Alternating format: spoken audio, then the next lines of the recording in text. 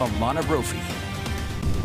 Let's head back over for another check of that forecast. A calm night out there tonight, Alana. Well, isn't it nice out there? You have to go out and go, okay, temperatures aren't bad. We don't even have much in the way of wind. We're starting right here at the ABC4 studios, our Colonial Flag That Tower really blows. camera. Yeah, it does, Glenn. You're well, usually the wind does, but not today. 82 right now in Salt Lake City. Air quality out there is moderate, so we do see some elevated particulate matter. Now, not a surprise. It's been firework nights, and they're still legal tonight. Weber and Box Elder County actually have elevated particulate matter. Ozone holding on in other portions of northern Utah. That includes Utah County. Tooele is elevated PMs. Clearer on the eastern side of the state. As you head down south, you do see moderate air holding on in Washington County ozone, but that's going to go away. Great view from the upper Wasatch. Thank you, Michael Bowman, for sharing this. Yeah, you still see the snow, Lake Mary, Lake Catherine, the greenery, the skies.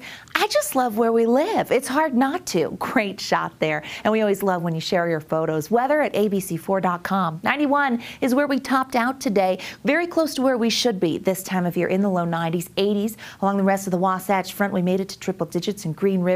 102 in St. George with triple-digit fever holding steady. As we head into tonight, we are going to see increasing cloud cover along the Wasatch Front. Mid-70s once we close the newscast with partly cloudy skies, but for the overnight, mostly cloudy conditions will sneak in. By 4 a.m., upper 60s expected if you're an early riser, and then by 9 a.m., mid-70s with partly cloudy conditions right around the corner. Radar shows us pretty quiet conditions, but we keep our eye on the Uinta Basin and over in the West Desert, where we have seen some echoes of moisture. Getting a little closer to Uinta County right there on the state line with Colorado, we do have some lightning and some echoes of moisture in Duchesne County. Isolated activity, showers and storms out there, and it's because of the movement of a warm front. So this front actually brought us showers the last couple of days, but now it's rebounding, retracting, heading north yet again. And as a result, we get increasing cloud cover, and this is where we're going to focus our energy. Slight potential for the Ogden Valley at 7 a.m. to see a shower, heads up there, and we're going to watch as that front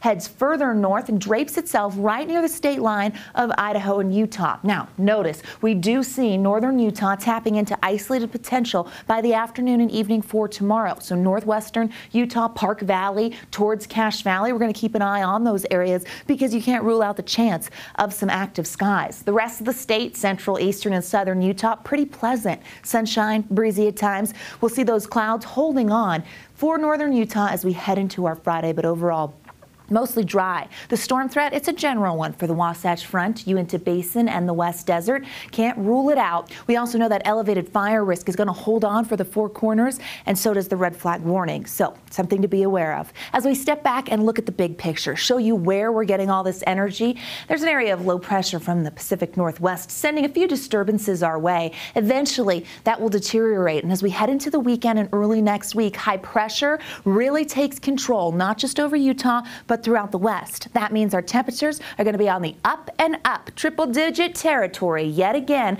as we head towards the end of the weekend and into next week. Temperatures for our mountains and Wasatch back, we're going to see the 80s for tomorrow. Overnight lows in the 60s for the Wasatch Front, low 90s in places like Ogden, upper 80s in Tooele. Central Utah has plenty of sunshine. Those clouds stay up north, and we'll see the 90s popping up for places like Fillmore and Richfield. Sunshine down south, take your pick, triple digits near Powell in St. George, and 90 over in Blanding. If you like the 80s, you're going to have to go to Torrey or into Beaver County, but they're there. You just got to go a little ways. There's the St. George 7-day where you see the potential for those triple digits for the next 7 days. Breezy conditions will also hold on. When that high pressure takes over, the temperatures climb 107, 108 towards the end of the 7-day there. Wasatch Front has cloud cover for the next 2 days. Temperatures in the 90s, and then we start to climb. We could see another triple digit day. It would be our second of the year on Tuesday.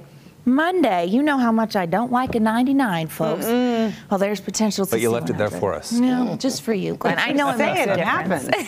I know. 100 is happening. We've got to commit when we do. So, yeah. Thanks so much, Alana. No problem. Time now for a look at sports with our Dana Green. A lot of fans looking forward to the next RSL game. Who's ready for Chicho? Chicho! It's Chicho time. Yeah, Chicho Arango set to make his RSL debut this weekend. Plus, we'll check out the